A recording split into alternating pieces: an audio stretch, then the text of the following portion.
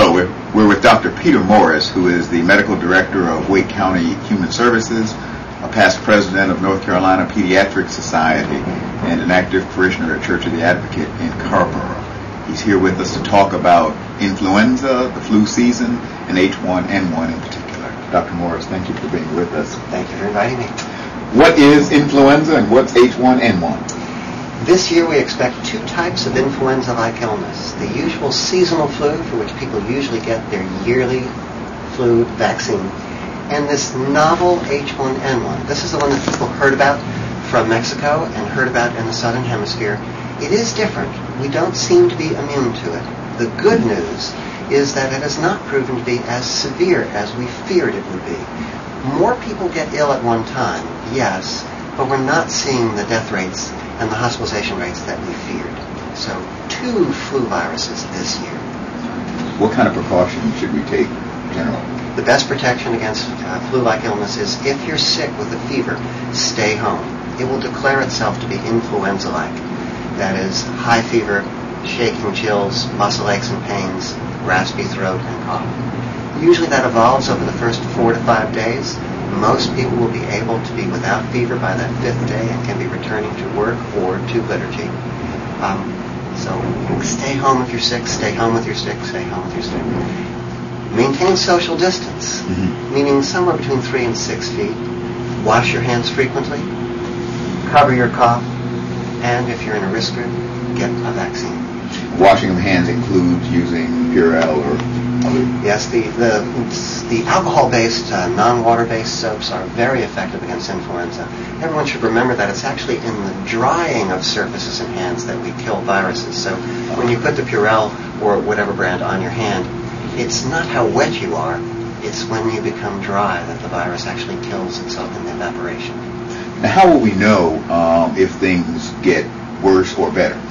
We've been using a graded sort of response to this, paying attention to the Centers for Disease Control. They are updating their website on a regular basis, www.cdc.gov/flu, and they actually will tell you what they've updated. We are in North Carolina in what is called a widespread prevalence of the influenza virus, and it's nearly all H1N1 right now. We moved from none to sporadic to regional to widespread. In widespread, no special conditions about congregating, no special conditions about coming together, except if you're sick, don't spread it. We'll move from widespread to endemic, meaning it's everywhere, to epidemic, meaning it's affecting a lot of people. As that changes, you'll hear CDC and public health officials changing their warning. If you hear the word pandemic, it's changed not only in where it is, but how virulent it is and how sick people are becoming. That's a different bird. Recommendations will be changed. We've been warning people about pandemic. We're experiencing widespread flu. What about churches and our liturgical customs, particularly receiving communion, common cup, intinction, and all of those kinds of questions? What about those? What advice do you have? I think right now with widespread illness within our communities, we can be attending church. There's no reason to avoid a social gathering unless you're sick. We can be passing the peace in our usual manner, and we can actually be sharing the common cup. Now, if you're ill, if you know you've been exposed to someone who's ill, you might, at the time of the peace, want to cross your arms, make eye contact, and wish someone peace. And you might want to refuse to receive under the wine. It's in the sharing of that cup that we have the opportunity to share a wet influenza germ, if you will.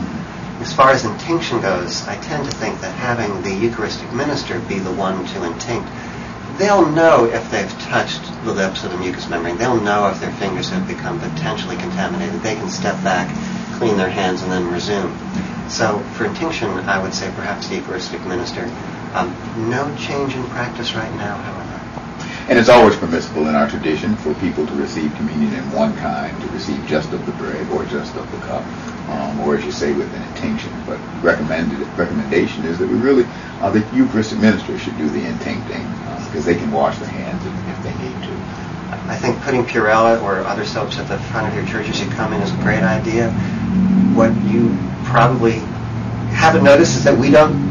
Right now we're not touching ourselves, not touching our face. We all have mannerisms that bring our hands to our face, that bring our hands to our eye, that bring our hands to our nose. If you knew that you wouldn't touch your face or touch a secreting membrane.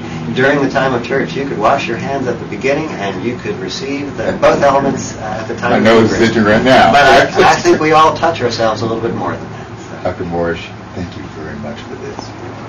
God bless. Keep the faith.